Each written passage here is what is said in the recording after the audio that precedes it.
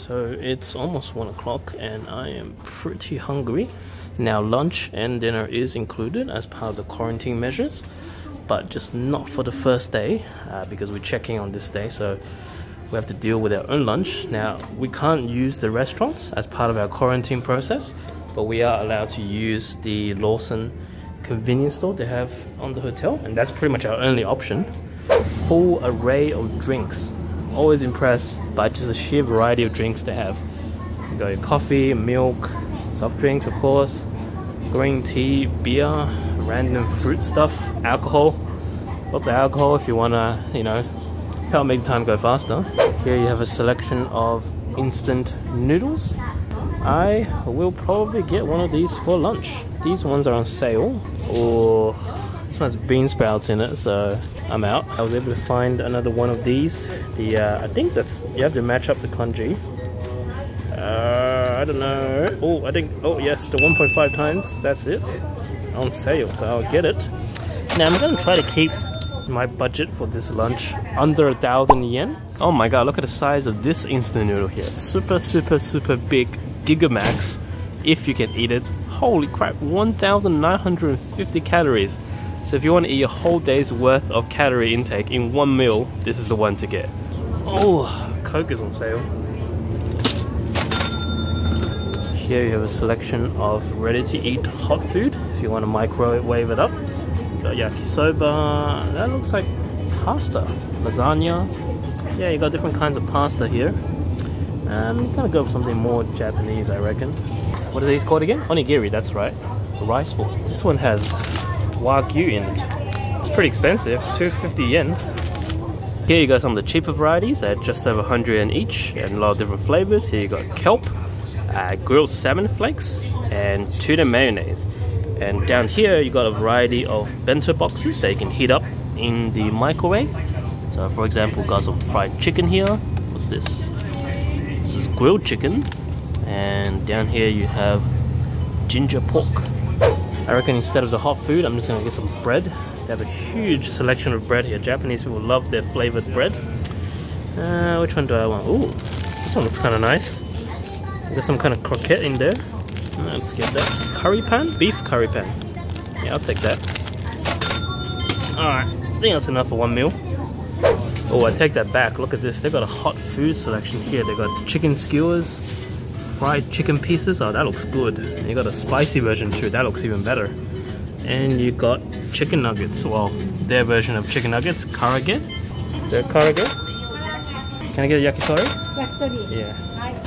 I'm really hoping this still comes under 1,000 yen, maybe? Oh damn, I think I'm gonna go with 1,000 yen. Oh. No. Okay, I'm 11 yen over. I'm gonna allow that. I'm actually very excited. This is like my first proper Japanese meal in Japan. Well, depends whether you want to count convenience store food as an actual meal, but I have no other choice. So got the curry pan, the beef curry pan. This looks like a prawn croquette with mayonnaise. Got some teriyaki chicken skewers that they microwave for me, and some karage chicken nuggets. And I got the instant noodle here. Now I don't even know what flavor it is, but yeah, I don't know what flavor that is. But I got the kettle boiling the water behind me. It should be ready in a few minutes. I'm going to dig in with the hot stuff first because that's gonna get cold otherwise. Start with this chunky teriyaki chicken skewer. Not bad. It's not as hot as I would like it, but you can definitely taste the tender chicken thigh, and the teriyaki sauce is pretty decent. And then you got these chicken nuggets. Oh yeah, it's good. But you can see there's a lot of actual chicken, I'm guessing chicken breast in there. It's not like the chicken nuggets you get at in Australia where, it's almost like it's not real chicken, if you know what I mean. This actually tastes like real chicken. The other thing is kind of lacking is a bit more flavor in the batter, or if they supplied some kind of sauce, I think that'll make it a lot better, but still very good. Alright, next up is this thing. I don't actually know what it is. There's a katakana up here. I think it says, oh god, I haven't read katakana well. Ebi is prawn, so that's a prawn croquette. That's the prawn croquette. My Japanese will get better. Good ratio of like the bread to like the more meaty part. I mean, obviously croquette is better when it's hot, but... And then we got this thing. So I know the bottom part, the katakana says beef curry pan. The curry beef is great. Again, infinitely better if it's hot. Yeah, I like the crunchy bits outside. Well, sort of crunchy. To show you guys the filling on the inside. Decent amount of filling there. You can definitely taste the curry beef. We'll definitely consider getting this again.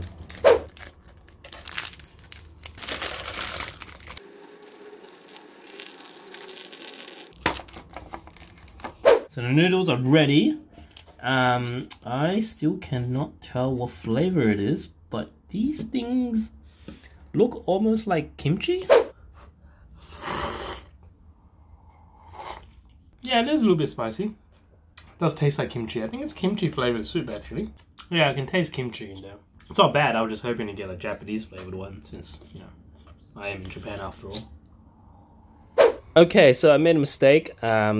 I thought they were serving dinner. We just to buy our own lunch, but turns out they're also not serving dinner tonight. So I had to go back to the convenience store. This is my second haul. Got some of the same stuff. Got the fried chicken because it tastes really good, but also got the spicy version so I can compare the two. This here is a very unique Japanese invention. Japanese people love bread. Japanese people love noodles, and you know, some guy came along and thought combined both. So this is yakisoba pan. Yakisoba is like the stir-fried noodles, and pan is bread, so it's literally stir-fried noodles, you know, shoved inside the bread. Interesting concept. Got some yakitori, different kinds of yakitori this time. And lastly, a bag of good old potato chips. Now, I, for the life of me, could not figure out what flavor this is. Consomme double punch. So something, the flavor is double the flavor, but I don't know what the flavor is. I think I'm reading it correctly. I'm really curious to see what flavored chips this is, so I'm gonna try that first. Tastes kind of like barbecue. No, it's not quite barbecue. You can see there's a lot of noodle stuffed in there. I like it. The noodles are nice and soft. It's really easy to chew in your mouth. I thought that would be the hard part, trying to like bite off the noodles, but that was really easy. I like the sauce they put on the yakisoba. It's like this barbecue kind of tare kind of flavor, really good. A little bit sweet as well, and you can see they don't skimp out the noodles. There's a lot of noodles in there. So now the hot fried chicken. I wonder how spicy it is. It's not spicy at all. There's a little bit of a kick in there, but I will not really count this as spicy. Mild at best. And lastly, this big fat chicken or yakitori. You can see there's a little bit of a skin left on it. The one I had earlier today, which is all meat. It's really good. Very tender. Good amount of flavor. But yeah, the chicken quality is pretty top notch. Whole day of eating convenience food today. I love convenience food, but can't eat this all the time. So hopefully tomorrow I can show you guys the actual hotel bentos that they'll be providing us. So yeah, something to look forward to.